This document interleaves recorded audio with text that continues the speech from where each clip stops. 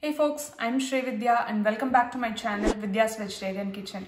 I hope you all liked the Thai coconut noodle soup that I shared last week, and today I'm going to share yet another popular soup recipe, and it's the Manchow soup. And I'm going to show you how to make it quickly in Instant Pot. Let's get started right away. So the Instant Pot is in the saute mode, and now I'm adding 1 tablespoon of sesame oil.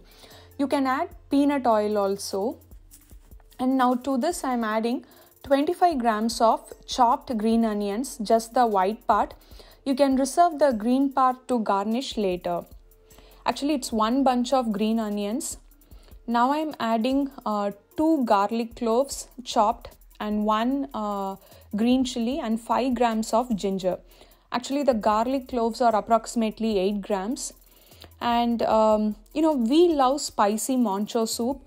So, I'm adding green chilies, and later I'm going to be adding ground pepper and green chili sauce as well. But you can adjust the measure as per your taste preference.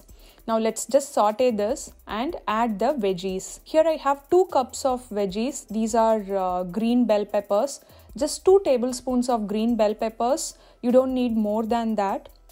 So green bell peppers, some carrots, mushrooms, green beans and cabbage.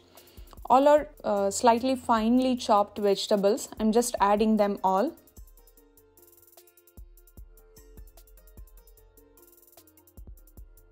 Now let's add salt. It's 2 teaspoons of salt. And ground pepper, it is little lesser than half teaspoon, and just mix them all.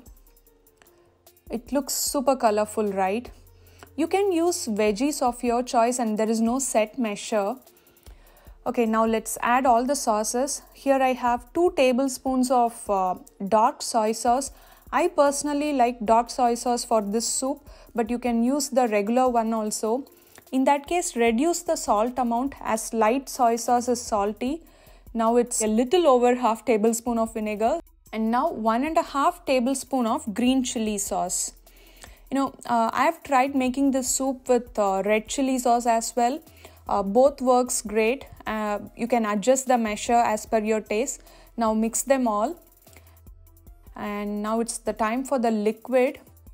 Here I have 2 cups of vegetable broth and 2 cups of water. I just mix them both together. I'm using the store-bought low sodium vegetable broth. You can use homemade one also. Now mix the soup. Here we are using soy sauce and store-bought vegetable broth. All are pretty high in the sodium content. So adjust the salt accordingly. And now let's pressure cook this soup. I'm just going to pressure cook this for 2 minutes and release the pressure quickly after 10 to 12 minutes actually. So the pressure cooking part is complete and it's been 12 minutes. I'm going to release the remaining pressure quickly. And here you go. It smells so good and I can't wait to try it. But I know we need to add some slurry. Set the Instant Pot back in saute mode. And here I have 2 tablespoons of corn flour mixed with 2 tablespoons of water, and I'm going to add it to the soup. This corn flour slurry helps to thicken the soup. So now add it to the soup and mix it.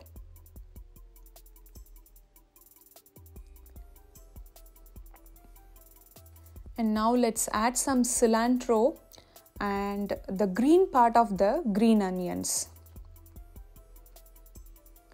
And now let's add that as well and let the soup simmer for about 5 to 7 minutes. Usually for Manchow soup, we add some fried noodles.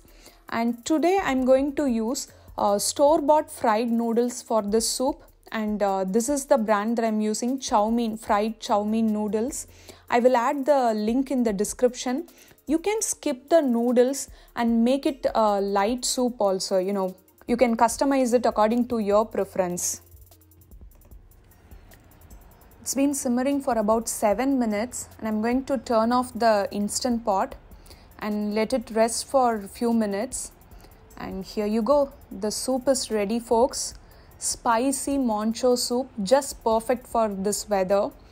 I'm gonna serve it now. It's so yum and the smell is absolutely delicious. I'm going to add some fried noodles, and this part is completely optional. And here you go, manchow soup. Do give this manchow soup a try, and don't forget to share your thoughts and feedback in the comment section, and I'll see you all soon with a new soup recipe. Thank you.